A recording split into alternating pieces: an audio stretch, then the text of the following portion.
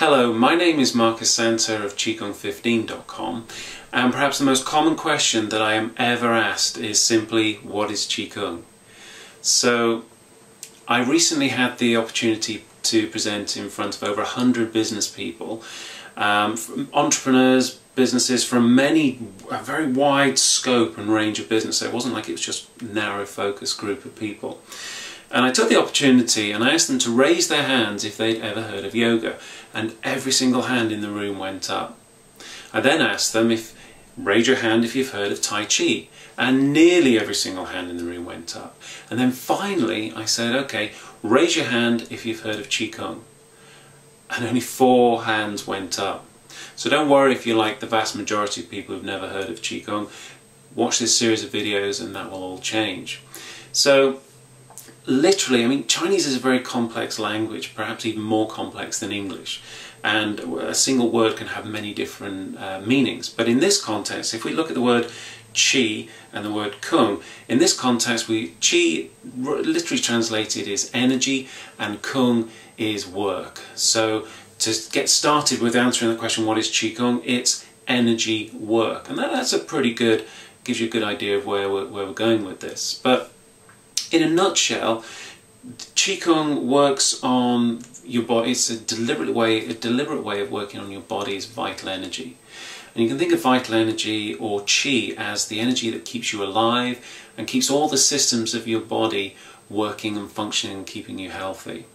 And usually Qigong takes gentle external movements, coordinates them with the breathing, and they're performed in what's known as a meditative state of mind.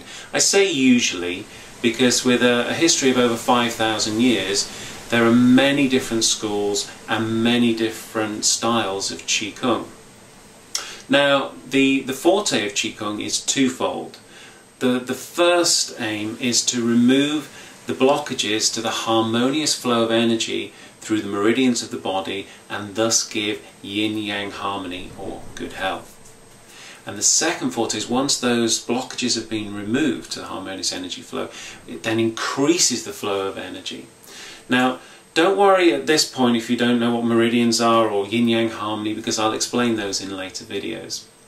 But it's just to give you an overview.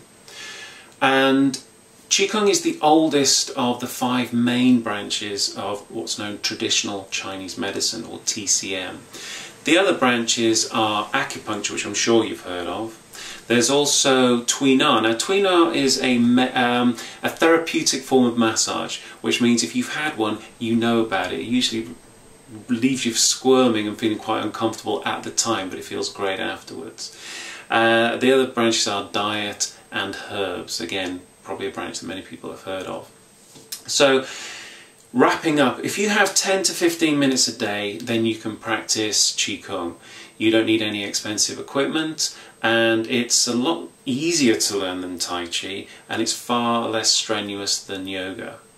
So that's it for this video. If you've got any comments or you'd like to leave your thoughts, there should be a box underneath this video, so please feel free to leave a message, as long as it's nice. And thank you for watching, and bye for now.